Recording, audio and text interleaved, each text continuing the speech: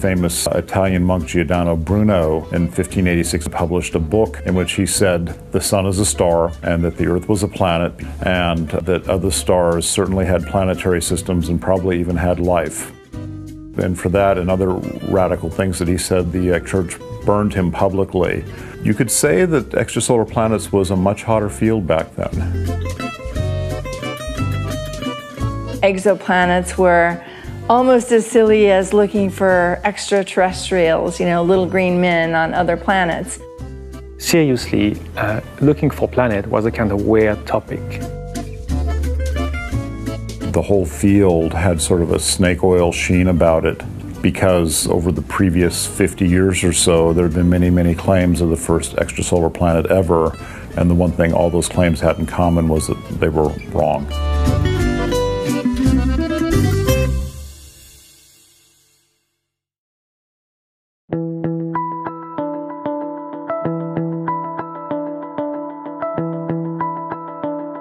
In San Francisco, California, astronomers Jeff Marcy and Paul Butler were quietly looking for Doppler shifts, changes in the observed color of light from the star.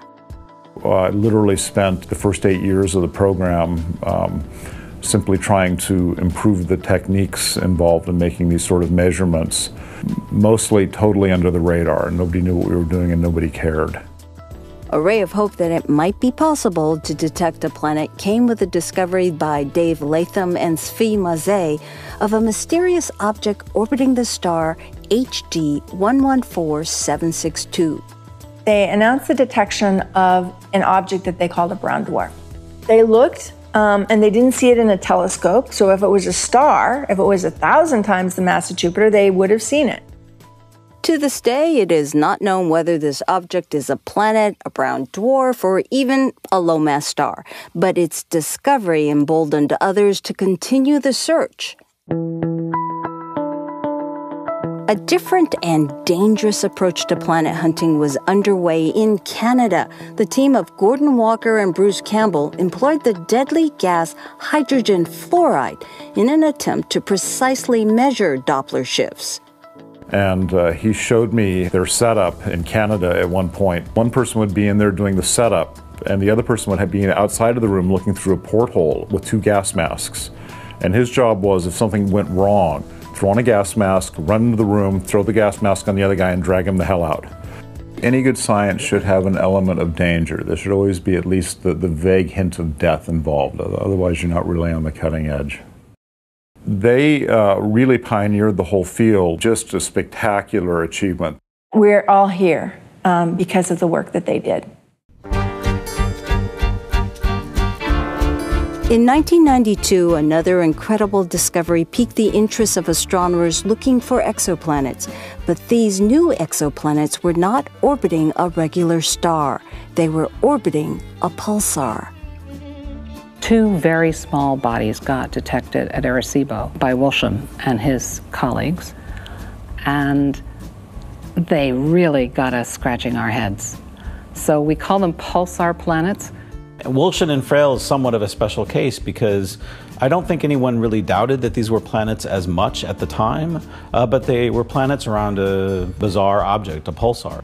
But they really were the first 2 bodies to orbit a dead star, not a currently shining star. The formation of planets is an incredibly robust process. And that's what that discovery told us, and we missed it because we didn't understand it.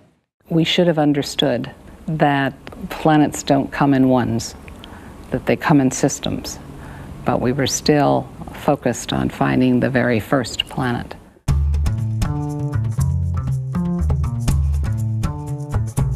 Halfway around the world in Geneva, a pair of Swiss astronomers were hard at work developing a different technique. Their instrument relied on fiber optic technology, and they used it to turn their eyes on exoplanets. My first day of work, I got this booklet from Michel that was the ultimate knowledge of data processing of spectroscopy. There was almost nothing at that time, and that's it. And we had to do this instrument. And we designed this practically without much support from anybody else, because the other people felt that this was not interesting. After a few months, already at the end of '94, we got a signal of variability for several stars, not only one, several stars. We realized very rapidly that the instrument could be far more precise than we thought. So I started with a couple of stars a bit more intensively, and 51 Peg was one of them because it was bright. And very rapidly, 51 Peg had a very weird behavior. On one side, we were absolutely sure of the quality of our measurement. All the signal was in favor of a planet, but it's evident it was a so unusual planet. And I really thought at that time, oh, there is something really bad in the software on the instruments, and I better to figure out, because otherwise my PhD would be compromised. Over the next several months, the two astronomers checked and rechecked their data. The problem was no one could imagine a giant planet with such a short orbit. So we came back in July, this time together with Michel, very excited. I say, okay, let's see whether the conclusion that we had with the first bunch of data we had still holds. The real moment where we had the confirmation of the reality of 51 Peg, it was really a planet, was in July '95. First data, just on it, we say, okay, just luck. Second data, still on the curve, we say, okay, well, 2 is far, but still 2 is not enough. The third one was still on it, following a track, and then we say, well, let's just wait the fourth to be really, really sure, because it was so embarrassing conclusion, that planet, that we really want to make sure that was real. We got the good period, the good amplitude, and so on. So at the time was really the time for the celebration. Before we were not sure that it was a planet. There is a real planet. Believe it or not, there is no theory to predict that planet, but there is a planet there. Following days of rumors circling the globe, at a conference in Florence, Italy, the news unofficially leaked. A Jupiter-sized planet had been discovered. This massive planet was making a complete orbit of its star in only 4 days. How could that be? Suddenly there's this 51 Peg, which is a Jupiter-sized planet, but in a 4-day orbit. Well, people knew that was impossible. Jupiter-like planets orbit at like Jupiter and Saturn orbital distances. Back in San Francisco, Marcy and Butler, by mere coincidence, had 4 consecutive days of reserved telescope time at the Lick Observatory, the exact amount of time needed to confirm or debunk the claim. We hit the star very hard for those 4 nights. We reduced the data as quickly as we can. We were blown away. We saw exactly the signal that Mayor and Collot had announced. Confirming my data, to me, was just the best gift I could have had, because I said, oh, fine, so all the work I did is right.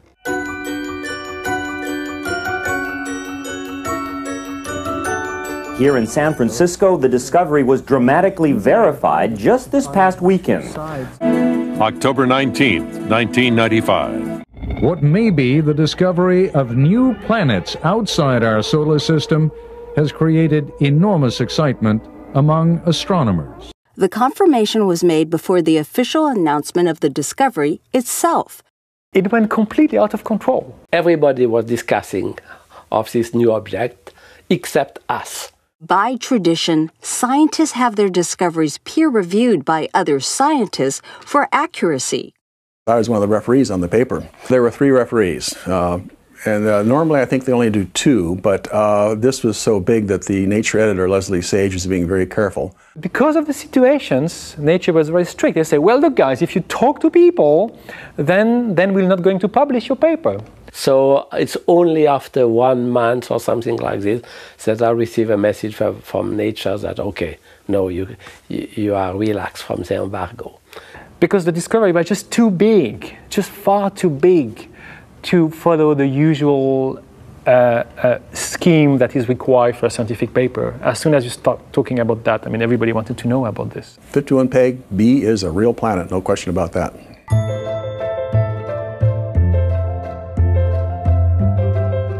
As soon as we detected 51 Peg, he had on his data plenty of something like that. You just need to look at it. At this point, we hadn't analyzed all our data. We had 2 computers, and it would have literally taken us 5 or 6 years to get through all of the data. So literally about a half a dozen different groups said, you know, we've just received these new computers, and we're not going to use them for the next several months. You want to dump your jobs on it. Within 2 months, 2 other Jupiters circling around their stars were found by Marcy and Butler, and the floodgates of planet hunting were now wide open. You know, from no planets at all to the point where we're discovering a new planet every month or even sometimes every week. And almost all of the planetary systems that we found were very different from the solar system, weren't even similar in the least bit. I remember asking at a meeting, you know, how long do you think this will go on? And I think Michelle Mayor said, oh, maybe, you know, another 5 or 10 years, and then the game is over. Fortunately, the game just got a lot more exciting.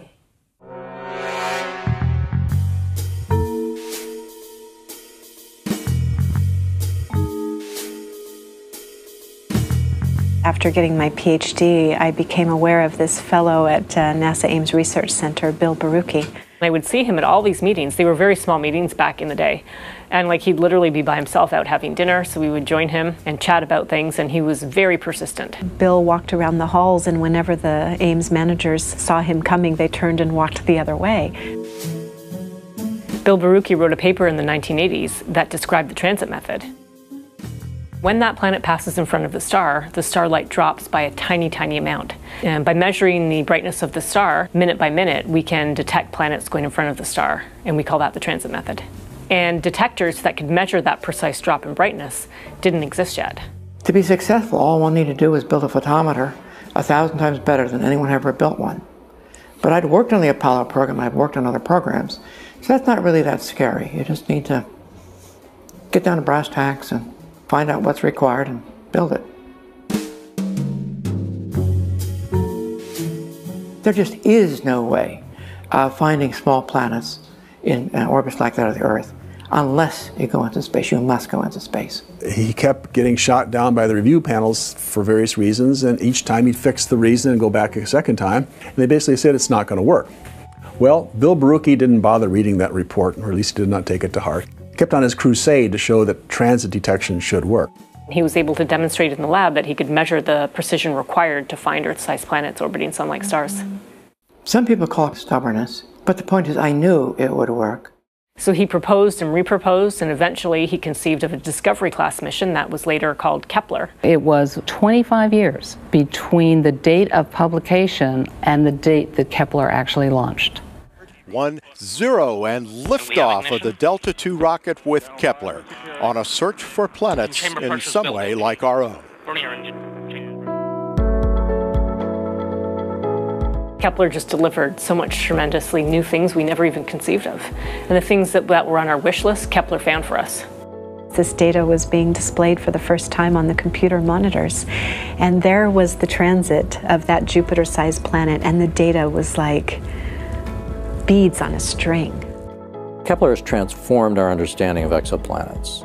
What Kepler was designed to do specifically was to go after terrestrial or rocky planets that are in closer orbits to stars. We now know from the Kepler data that planets like the Earth are in fact common in the galaxy, and that's something we fundamentally didn't know before Kepler. The first exoplanet was already diverse, and Kepler continued to find more and more planets that didn't fit the norm, both in size, in composition, in distance from their stars. So when you think about how many stars there are in our galaxy, there are a few hundred billion, and if each one has one or maybe more, we're looking at a few 100 billion planets. To accomplish something great, you have to have persistence. To succeed in exoplanets, we have to be very ambitious and very bold.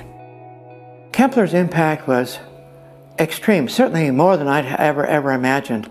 It's basically opened up an entire new era of astronomy.